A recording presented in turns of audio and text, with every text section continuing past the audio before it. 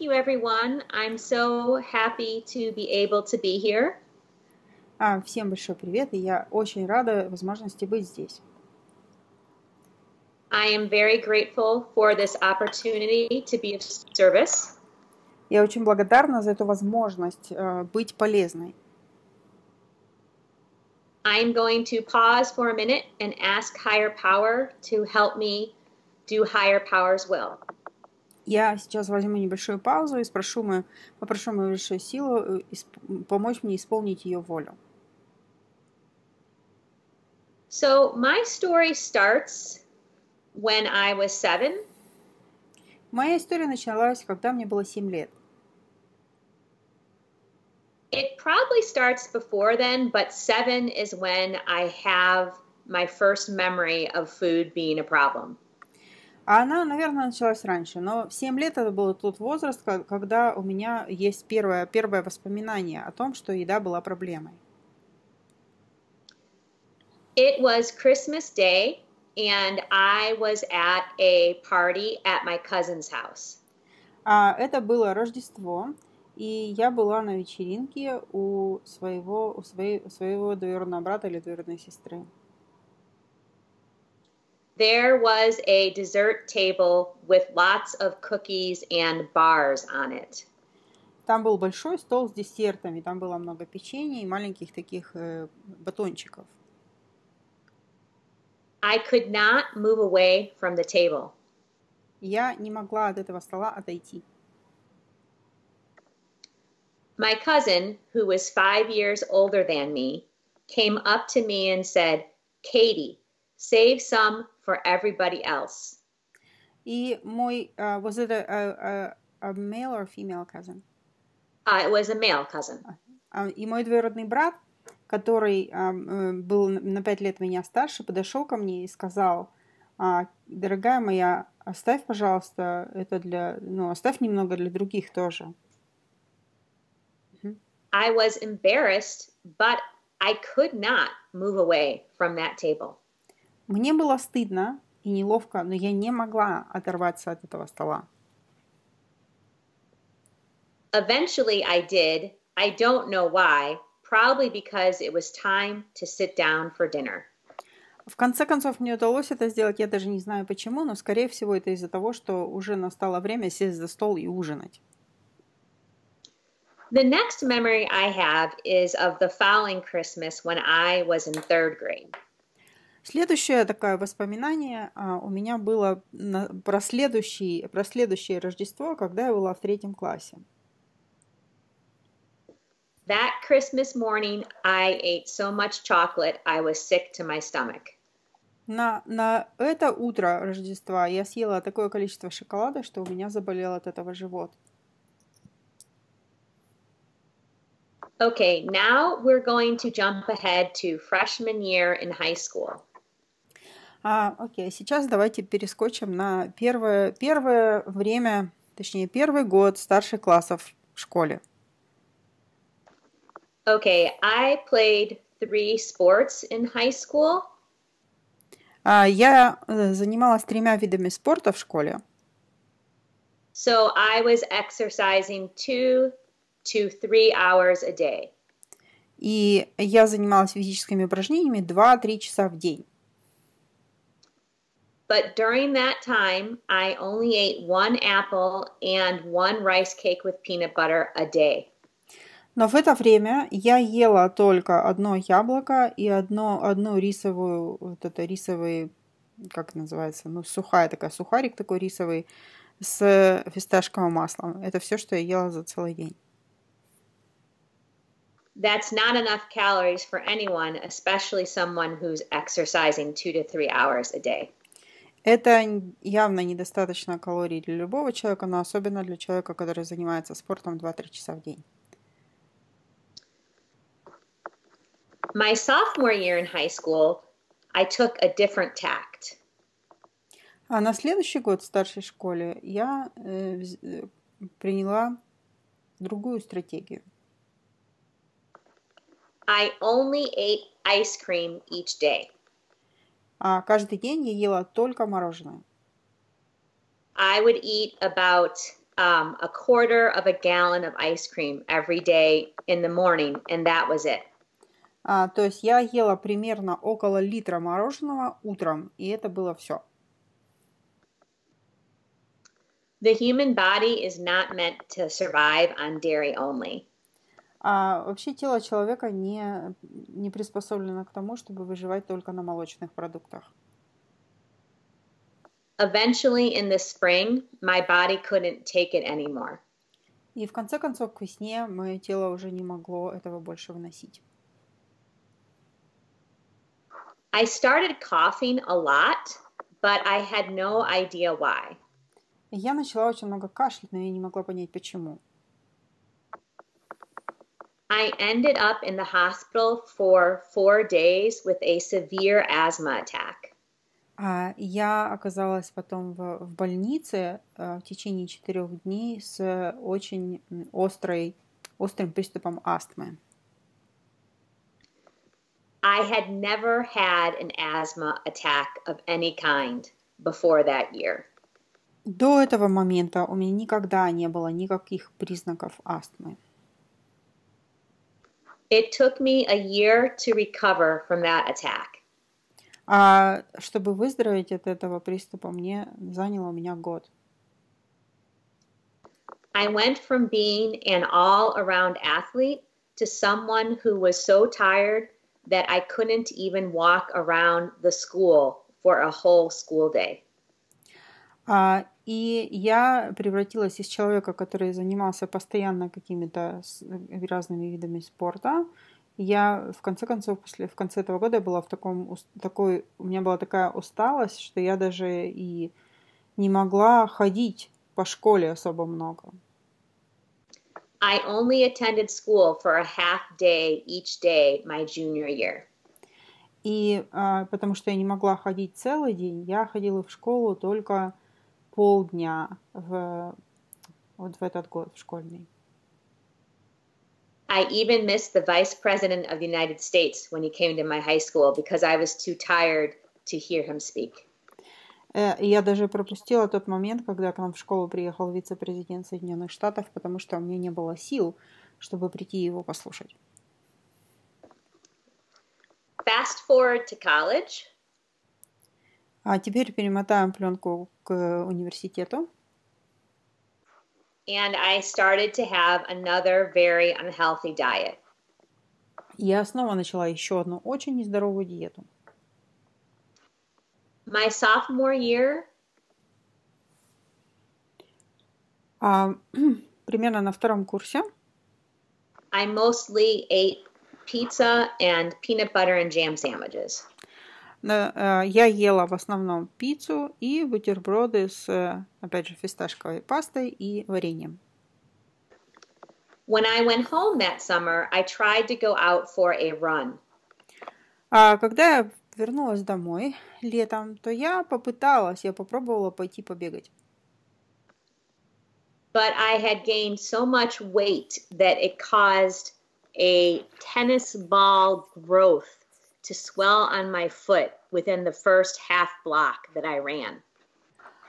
Но я столько набрала веса, у меня вес настолько увеличился, что у меня на ноге вскочил волдырь размером с теннисный мяч. Я не пробежала еще 1 квартал. Spring of my junior year and fall of my senior year, I did a year abroad in Santiago, Chile.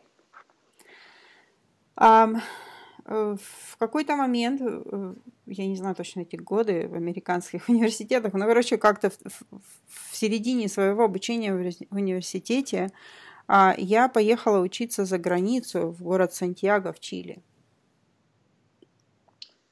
I lived with a host family, and I was served food every day. And they ate a healthy diet of fresh fruits, vegetables, and legumes. Я жила дома у людей, у семьи, которая меня принимала, и они ели достаточно здоровую, у них был здоровый рацион пищи, это были овощи, фрукты и бобовые. I lost the weight I had gained the previous year. И я сбросила вес, который я набрала в предыдущий год. Right before I left for Chile, I had met the man who was to become my husband. А непосредственно перед тем, как поехать в Чили, я встретила мужчину, который впоследствии стал моим мужем. When I came back from Chile, I was happy to see him soon after we got engaged, and I didn't really have any food problems for a few years. А когда я вернулась, мы были очень счастливы обратно снова встретиться. Мы обручились, и какое-то несколько лет, в общем, мои проблемы с едой как-то исчезли. After 4 years of marriage, we had our first child. По прошествии 4 лет нашего брака у нас родился первый ребенок. And anyone who is a parent knows that any idea that you have had that you are able to control the world and the people in it gets shattered when you become a parent. И как любой из родителей, если вы родитель, то вы знаете, что когда рождается ребенок, то все ваши идеи на тему того, как там можно контролировать мир и как можно управлять людьми, все это очень быстро разбивается. Of course, I tried to control the situation with food. Естественным образом я пыталась все контролировать, опять же, едой. I have one memory of the apartment that we lived in. It was on the 3rd floor, and it was a long apartment from front to back. И я помню, одно из таких воспоминаний – это наша квартира. Мы в это время жили на 3-м этаже, и это было такое длинное узкое расположение квартиры. It was the middle of the night, and my son was crying. Как-то ночью, посреди ночи, мой сын плакал. So I was carrying him in the baby sling, running from one end of the apartment to the other end of the apartment, and each time I went to the kitchen, I would grab a bite of brownie. И я с ним, значит, носилась его, он у меня висел в слинге в таком, и я ходила туда-сюда по этому длинному коридору, и каждый раз, когда я проходила мимо кухни, я откусывала немного брауни. Later on, my second son was born. Через какое-то время родился мой второй сын. The birth was scary. Роды были страшными. He was born 6 weeks early. Он был на 6 недель недоношенным. I had gone into the hospital with bleeding. Я приехала в больницу с кровотечением. The doctor had said, we don't want the baby to be born now. It's too early, so we'll keep you here for 24 hours to monitor you. Доктор сказал, что мы не хотим сейчас, чтобы ребенок родился, это слишком рано, и мы тебя здесь на 24 часа задержим и понаблюдаем за тобой. Near the end of the 24 hours, уже ближе к концу этих 24 часов, the baby's heartbeat began to drop. Сердцебиение ребенка начало падать. The doctor said, remember how I told you if there was a problem, we'd get this baby out of you in 5 minutes? That's what's going to happen now. И врач сказал, помнишь, я тебе сказал, что если что-то будет угрожать ребенку, то мы его из тебя достанем за 5 минут. Это именно то, что сейчас будет происходить. So I had an emergency C-section. То есть у меня было внеплановое кесарево сечение. And when my beautiful son was born, и когда мой прекрасный сын родился, I felt nothing for him. I had absolutely no attachment to him. У меня не было абсолютно никаких чувств, никакого чувства привязанности к нему. When he smiled, at however old it was that he smiled, I didn't care. А когда он начал улыбаться, сколько, я не знаю, какого он возраста был в этот момент, но мне было совершенно все равно. That had never happened to me with any other human being in my life. I always had felt connected to people when they smiled. И это никогда со мной в жизни не происходило ни с каким другим человеком. У меня всегда было какое-то чувство связи с людьми, когда они улыбались. He took his first step on New Year's Eve of 2003 at a party we had at our house. В 2003 году под Новый год у нас была дома была вечеринка, и он в этот день он сделал свой первый шажок. My friends cheered, but I felt nothing. Все мои друзья радовались там и хлопали, а я ничего не чувствовала. I reached out to my doctor for antidepressant medication. Я позвонила своему доктору, чтобы мне выписали антидепрессанты. But I didn't pass the test. They said I was too high functioning and I didn't need any medication. Но я не смогла пройти тест. То есть они мне сказали, что ты слишком активна, то есть ты все делаешь, то есть ты не подпадаешь под ту категорию, когда нужны антидепрессанты. So I self-medicated with food, specifically food that had sugar in it, just like I had done when I was 7 years old and I couldn't move away from the dessert table, or a few years earlier when I was running through the apartment eating brownies in the middle of the night. И, естественно, я начала тогда заниматься самолечением, а именно самолечением едой с высоким содержанием сахара. То есть точно так же, как я делала в 7 лет, когда я не могла отойти от стола с десертами, или когда я со своим сыном бегала в его квартире и ела брауни. I was miserable all the time. Мне было постоянно плохо. I was constantly yelling at my 4-year-old and 1.5/2.5-year-old. И я постоянно орала на своих детей. Одному было 4 года, другому было 1,5 или 2. And I was a miserable spouse. И я была очень неприятным супругом, женой. One day in the summer, I was at a gathering with other mothers. Однажды летом я была в группе других матерей. Было некое такое собрание. And one of the mothers said, I haven't eaten sugar or flour for 2 years. И одна из этих матерей объявила, что я не ем сахар и муку уже 2 года. This got my attention because I knew I had a problem with sugar.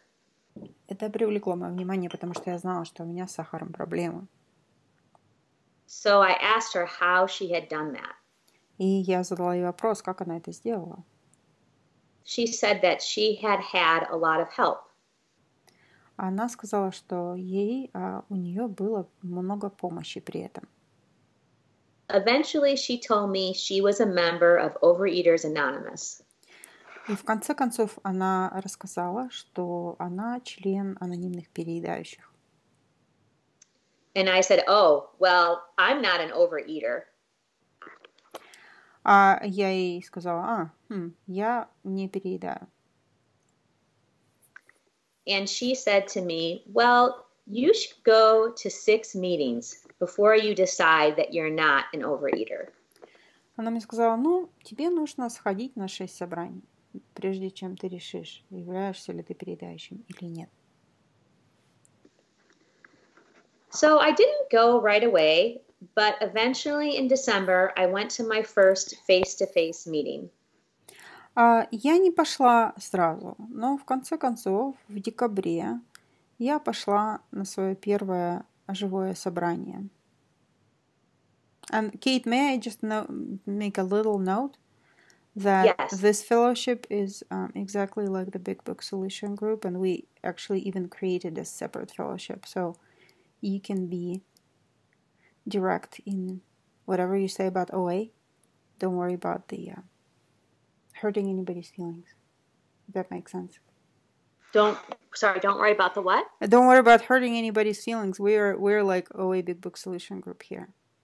Yeah, no, I'm not worried about it. I'm getting there. Okay, yeah, because I didn't warn you. Okay, thanks so much. Okay. Okay.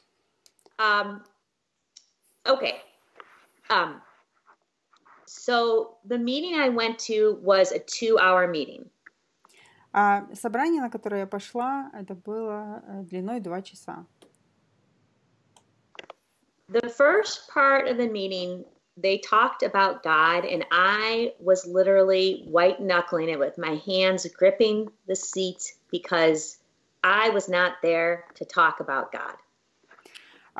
Первую половину собрания они говорили о Боге, и я сидела просто вцепившись руками в свой стул, потому что я пришла на это собрание не для того, чтобы говорить о Боге.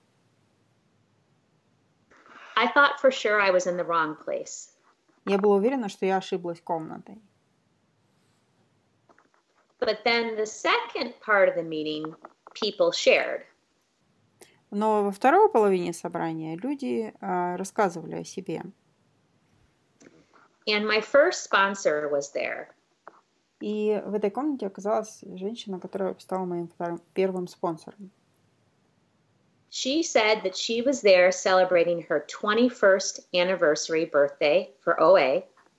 Она сказала, что она праздновала 21-ю годовщину своего пребывания в анонимных переедающих.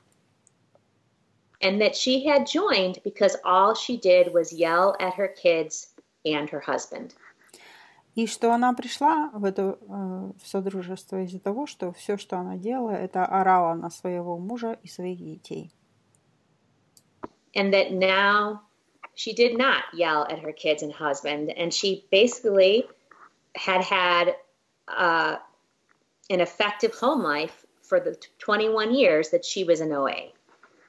А сейчас она уже не орала ни на кого и жила достаточно мирно и достаточно эффективно уже 21 год пребывания в АП. And then I knew I was in the right place at that time. И в этот момент я поняла, что я нахожусь в правильном месте. So I stopped eating sugar and I started working the steps. Итак, я перестала есть сахар, и я начала работать по шагам. And right away, things got better. И сразу же жизнь моя улучшилась. So at this point, my sons were 5 and 3. На этот момент моим сыновьям было 5 и 3. One day, one of them shattered something. И однажды в какой-то день один из них что-то разбил. And their little faces looked up at me in absolute terror. И их маленькие личики посмотрели на меня, смотрят на меня с выражением абсолютного ужаса. And I realized that I had been terrorizing the both of them ever since my second son was born. И тут до меня дошло, что я их просто терроризировала постоянно с тех пор, как мой второй сын родился.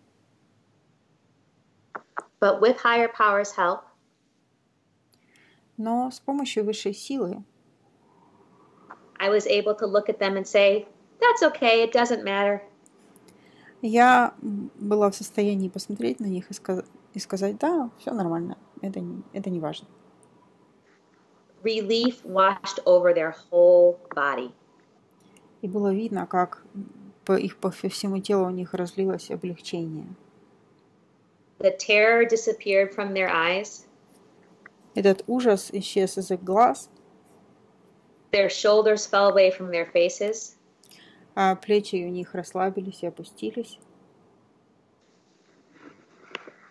And I'm just so grateful that I did not spend the rest of their childhood terrorizing them, which is what would have happened had I not found OA.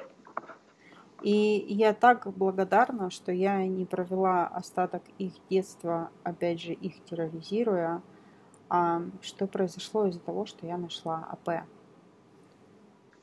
But it didn't just make me a better parent. Working the program made me a better spouse. Но это также не только сделало меня более хорошим родителем, но и как жена я стала намного лучше, работая программу. A few months after the incident with my kids, Через несколько месяцев после вот этого инцидента с моими детьми, I had to go to the grocery store with my boys. мне нужно было сходить в продуктовый магазин, в универмаг со своими мальчиками. I live in the country, so it's about a 25-minute to 30-minute drive to the grocery store. Я живу достаточно далеко от города, поэтому до магазина нужно ехать примерно 25-30 минут. And I don't remember why, but I was really stressed that morning about having to go to the grocery store with the boys. Я не помню почему, но я помню, что я как-то нервная была, стрессовала насчет того, что мне нужно ехать в магазин с детьми. So I was pushing my grocery cart down the aisle. И вот я иду по магазину с этой тележкой.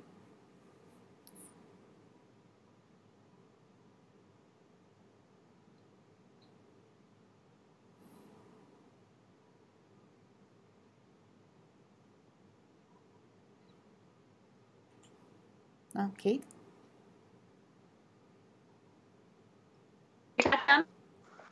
Hello? Hello, you disappeared. We can't hear you. Okay, let me try a different spot of the house. Can you hear me now? Yes.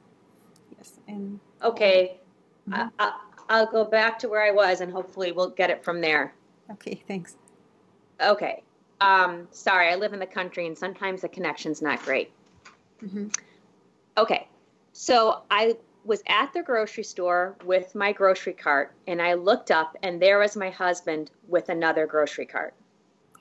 И я, значит, толкаю эту тележку по магазину, и я как бы поднимаю глаза и вижу, что там мой муж с еще одной тележкой тоже идет. So I said to him, "What are you doing here?" Я ему говорю, что ты тут делаешь? And he said, "I could tell you were stressed this morning and you really needed help." И он мне сказал, я заметил, что ты утром переживала, и я понял, что тебе нужна помощь. But this had never happened before, because before OA, I was so stressed and unpleasant all the time, he could never tell if I needed help. И это не могло бы произойти раньше, до АП, потому что я всегда была раньше нервозная, и ему было непонятно, когда мне нужна помощь. Я была постоянно стрессовала. For a while, things were good. Какое-то время все было хорошо. But the thing was, I never worked past step 9. Но проблема состояла в том, что я никогда не проработала дальше 9 шага. Working the steps wasn't emphasized in my group. А работа по шагам, на это не особое внимание обращали в моей группе. Then, as my kids got older, I wasn't able to go to the face-to-face meeting anymore because their schedules changed. А когда мои дети немного подросли, у меня уже не было возможности ходить на живое собрание, потому что у них изменилось время встречи. So even though I still wasn't eating sugar, all of my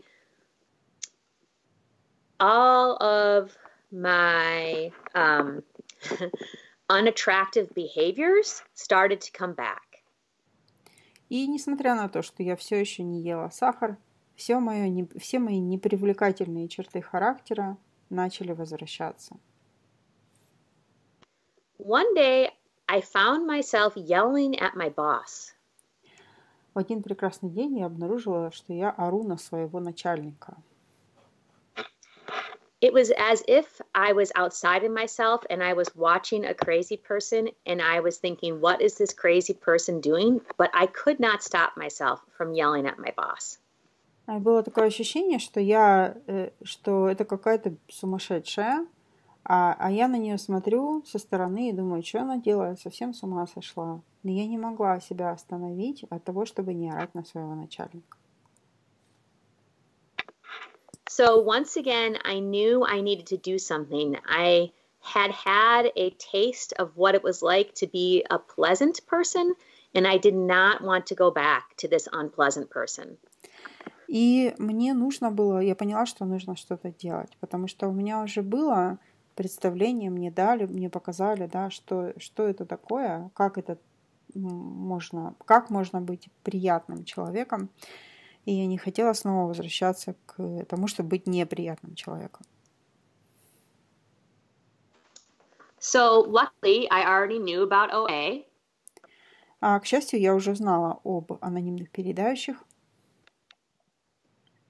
So I consulted my phone.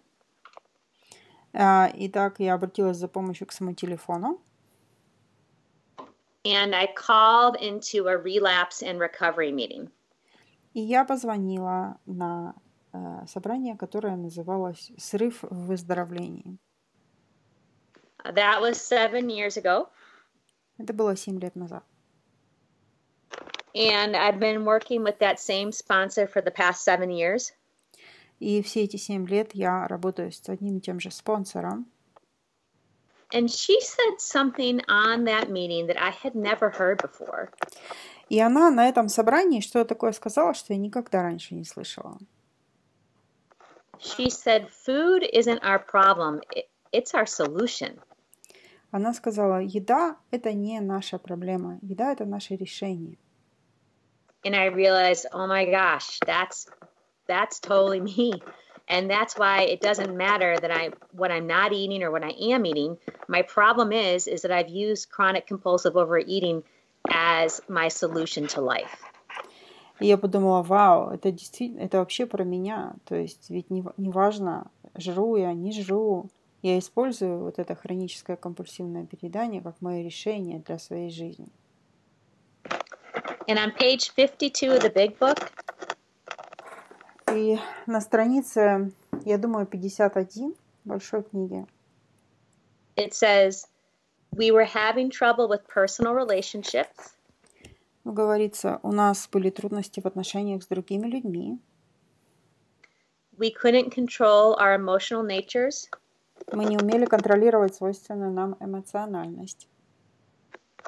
We were a prey to misery and depression. Мы испытывали горе и депрессию. We couldn't make a living. Мы не могли зарабатывать себе на жизнь. We had a feeling of uselessness. Мы чувствовали себя никому не нужными. We were full of fear.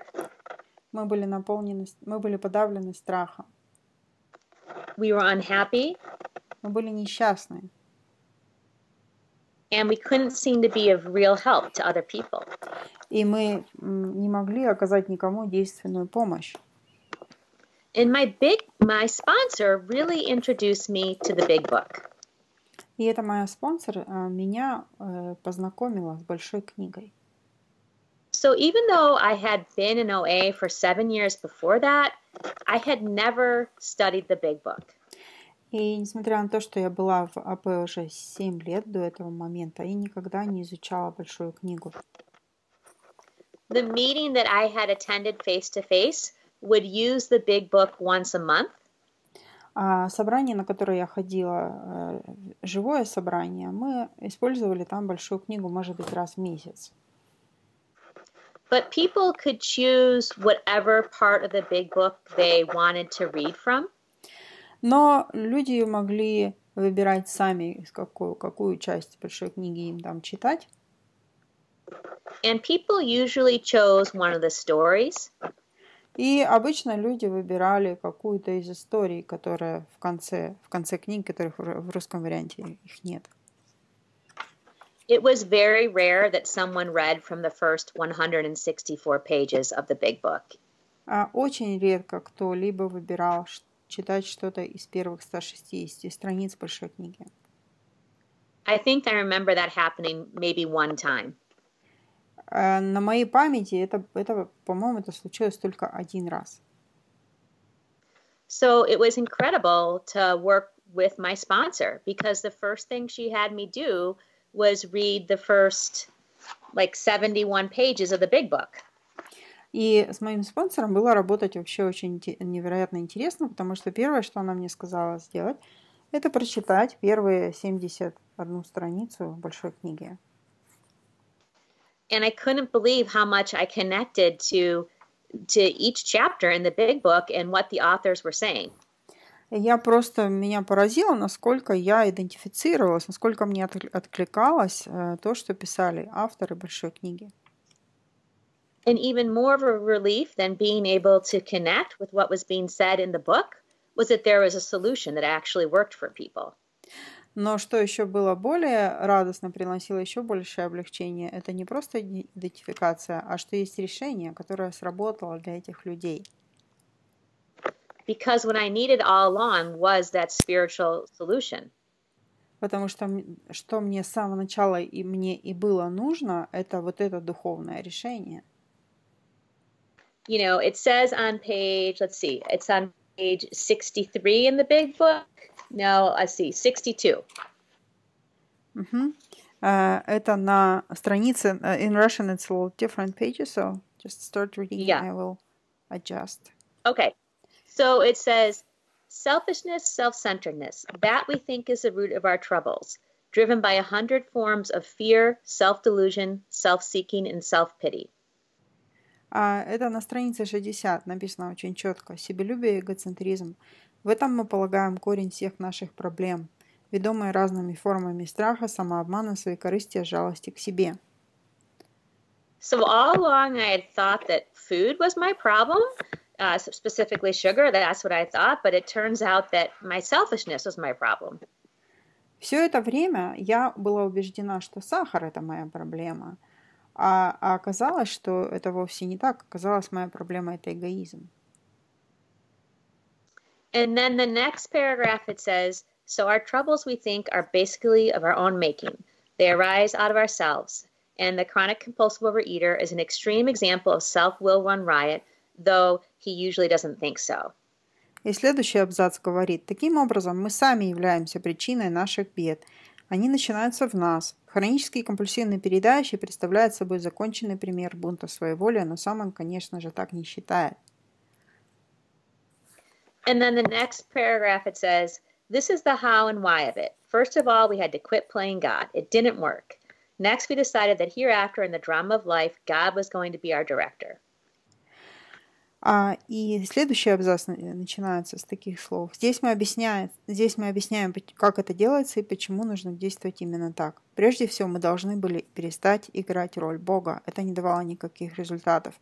Затем мы решили, что с этого момента в этой жизненной драме Бог будет нашим руководителем или режиссером. And of course, if someone had asked me, was I playing God, I would say, no, of course not. Конечно, если бы меня кто-то спросил, играешь ли ты в Бога, я бы ответил, конечно, нет. But that was exactly what I was doing. Но именно этим я и занималась. Expecting people to act how I wanted them to act. Ожидая, что люди будут действовать так, как я хочу, чтобы они действовали. Think how I wanted them to think. Думать так, как я хотела, чтобы они думали. And react how I wanted them to react. И реагировать так, как я хотела, чтобы они реагировали. And that is absolutely exhausting. И это абсолютно измождает. And just a gentle reminder, it's 42 minutes. Yep, thank you. It's a complete waste of time. Это абсолютно пустая трата времени. So, it gives us the directions for daily living on pages 86 through 88 in the big book. So that's in the chapter Into Action, the last 3 pages. And it says, yep, go ahead. Нам дается здесь инструкции, как жить каждый день на страницах примерно 83-85 в главе «За работу». And on the bottom of page 87, it says, as we go through the day, we pause when agitated or doubtful. И в конце так. As we go through the day. Just find it real quick.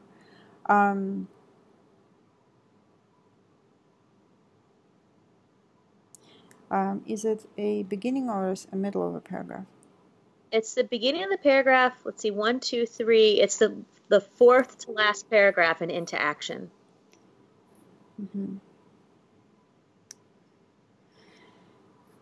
Oh, okay. I'm just going to translate. For some reason I can't find it. Okay. И тут говорится на странице, я не могу это найти, 84 или 85, там написано, что мы берем паузу, когда мы нервничаем или сомневаемся в течение дня. We constantly remind ourselves we are no longer running the show. Мы постоянно напоминаем себе, что мы больше не управляем этим шоу. Humbly saying to ourselves many times each day, смиренно повторяя себе много раз в день. Thy will be done. Да исполнится воля твоя.